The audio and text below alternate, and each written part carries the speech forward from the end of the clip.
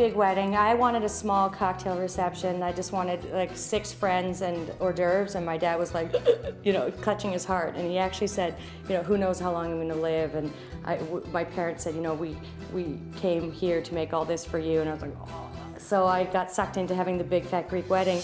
And with that, Nia Vardalos turned her real-life 1993 wedding to husband Ian Gomez into a cultural phenomenon. Ah, the pensive bride. Here's the thought bubble. How can I make some money off this wedding? Nia first produced a one-woman show of the same name, and that attracted a very high-profile couple who ended up co-producing the film. Just by the title, My Big Fat Greek Wedding, I thought that I've got to go see something called My Big Fat Greek Wedding. She lived the life, now she's seeing the show. Nia was shocked Tom and Rita actually allowed her, a relative unknown, to be the star. Right before we started to shoot, I went through the wardrobe trailer and I looked for clothes in like a size 2 to see if they were really gonna hire Julia Roberts and put her in a brown wig and go, Greek enough! I was nervous. May I please date your daughter? No! For John Corbett, this was his time for on-screen proposals. God, it's such a beautiful ring. I've asked quite a few women to get married this year in the movies and TV. Finally, one said yes. Hey, Angelo! Hey, Ian! We're gonna kill ya! Opa! The film grossed more than $350 million worldwide.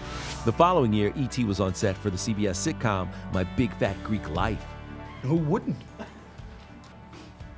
Line. How much pressure do you feel after having the #1 independent film of all time? I actually don't. Maybe I'm just a fearless idiot. Despite its debut as the #1 new sitcom, the show was canceled after 1 season. 14 years later, fans finally got their big screen sequel. You all want to do this? Of course! Thank you. I called John first. Who would have been the last one that found out? Probably Joey Fatone. Everyone called each other. So by the time I called the 3rd person, they were like, I know. This time around, the Portocalis family heads back to their roots in Athens. We're going to Greece. Oh, yeah. 1, 2, 3, 4! Nia wrote and directed this 3rd and final installment, which is in theaters now. I loved directing. It was very, very fun because everyone's like a family. And so I expected them, like, if I were like, okay, you're gonna move over here, I kind of thought they'd be like, no, you know, because it's like directing your cousins, but they were wonderful.